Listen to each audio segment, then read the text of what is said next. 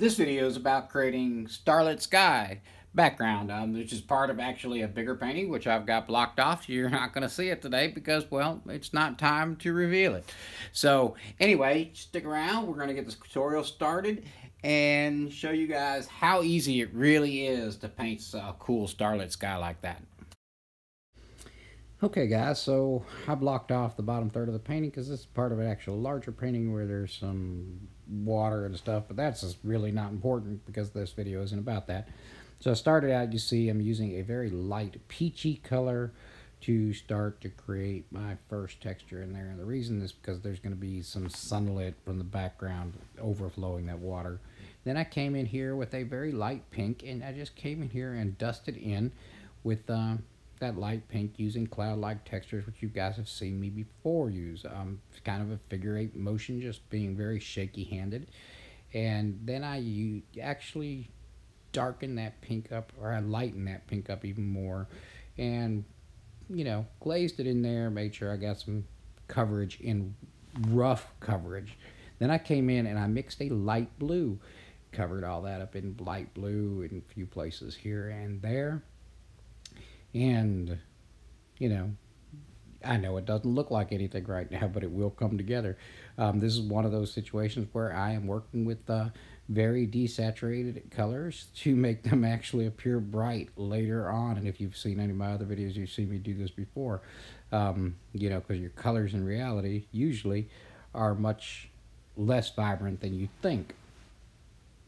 And then I came in and I mixed a little bit of magenta with that pink and made a bruisish purple and put a few line works in here and there. Still continuing to work with that cloud-like texture there, and then you can see how I blend that in, and I'm blending it back towards that lightest section. And like I said, the reason that's that way is because this is part of another painting, and that is going to simulate some sunlight coming in from another direction.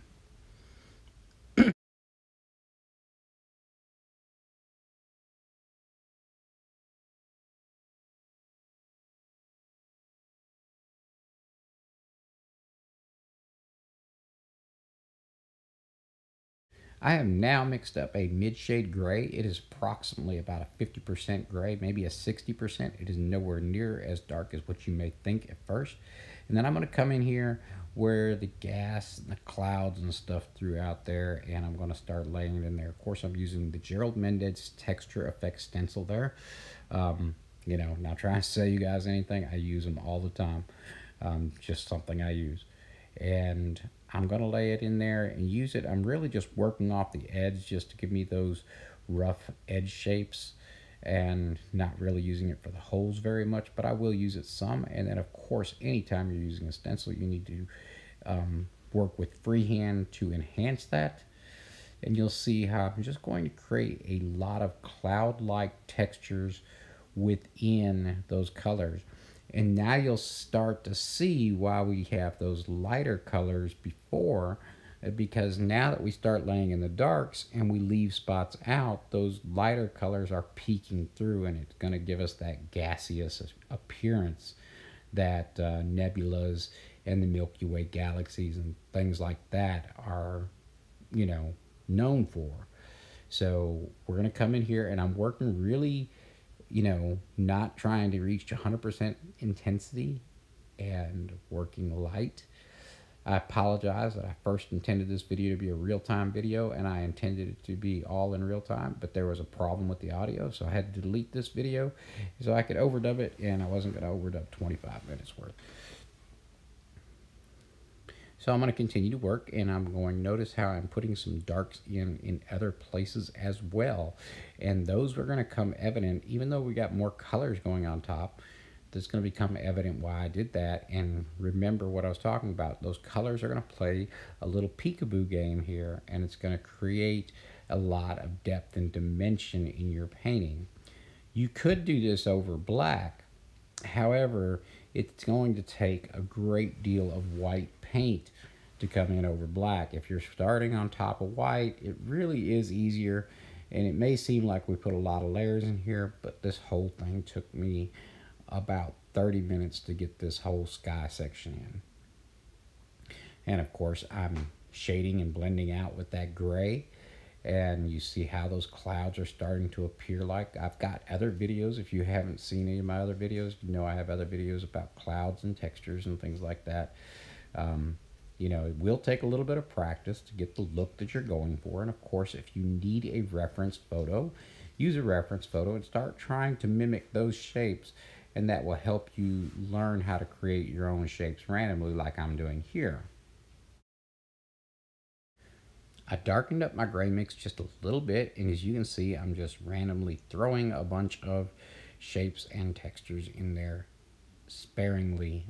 Well, not necessarily, fairly liberally. But still, we're only at about a 60, maybe 70% value gray at the moment. And once I did that, I'm going to start splattering my first layer of stars. And I do that, actually what I got in my hand is a ruler, and I'm laying my airbrush down directly on that. I spray, as it hits the wood, it splatters off a bunch of little dots.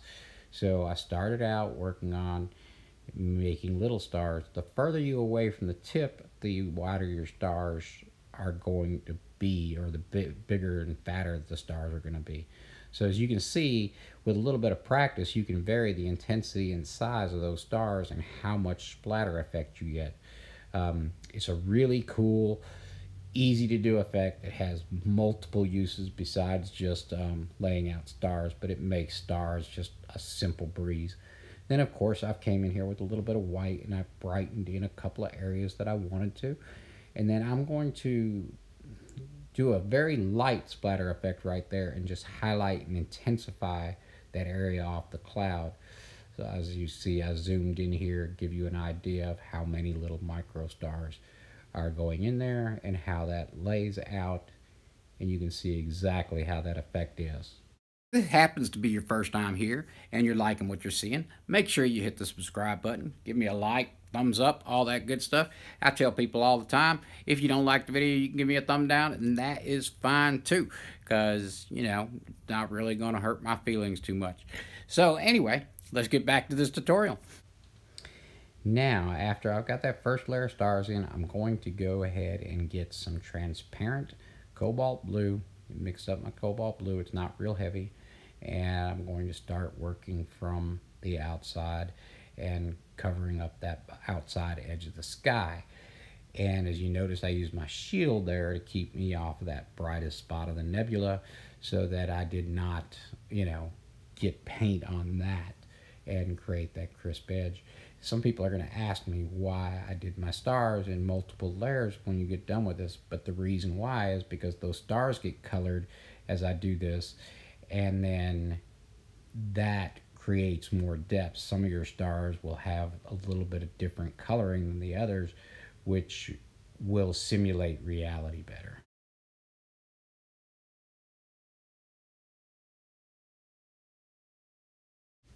So here I go with round 2 of the stars. As you can see, I'm going some heavy ones on the outer edge, just like before.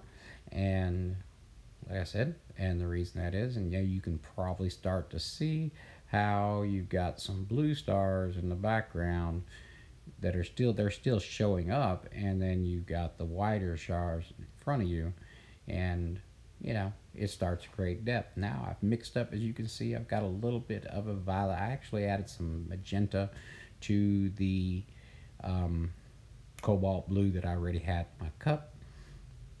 Now I'm coming in and hitting some things, and I didn't have much cobalt blue in there, so you can see this is more of a purplish or more magenta than it is there, but as it mixes with the blue on the outer edges, of course, it becomes a very violet color.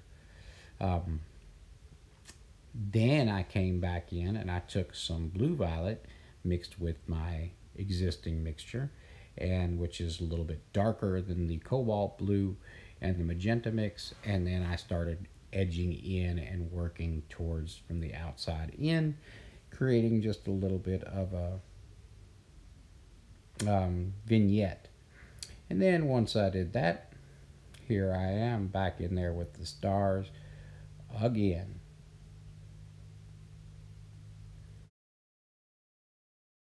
Then I will take my white and I will brighten up a couple of spots that I felt needed to be a little bit brighter, and you know, just create off the edge of those clouds just a little bit. And then I'm going to come in here with a dark blue, so it's a little bit of black mixed with that cobalt blue, and create a little bit of a darker texture inside the cloud structure. And then you see I'm putting some random shapes in there. Then I'm going to come and pull a couple little highlights out with my eraser. Just add a couple spots here. There you go, guys. All really easy things. Very easy. Just need to remember, you know, to layer them colors and understand that, you know, things can have an ugly stage. They look ugly as you're going through them, and that's okay. You just have to learn to trust that there's a process that you're working in, and trust it. Don't expect everything to look good. If something looks bad, that doesn't mean you suck. It means you're not done. You can continue to work until it does look good. Anything can be fixed anytime. Anyway, guys, I'm Bill Kennedy with W. Leon Artistry. I appreciate y'all for stopping by. If you want to check out more of my stuff, you can always hit me up on Patreon. I have a Patreon page. I've got more videos coming out there. I don't have a lot of content on there right now. It's 3 or 4 videos. Got more and more coming. And if you're interested in the stuff we're using, make sure you check out the link that I'll have down for my kit page. That shows all the, not all, but a lot of the things that I work with. And, you know, that helps support the channel because those are affiliate links. And, you know, if you click and buy stuff through the affiliate links, of course, I would get a commission off of that. But anyway, we appreciate you guys. Y'all have a good one. Bye.